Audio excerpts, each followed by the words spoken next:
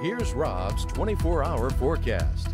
Well, temperatures this morning started off in the low to mid 40s, a warm up into the mid 50s, but breezy north winds really making it feel chillier than that during the course of the day today. On the satellite imagery, generally fair skies after those morning clouds cleared out. At least we had full sunshine from noon on through this evening, and then we're going to see plenty of sun going into this weekend.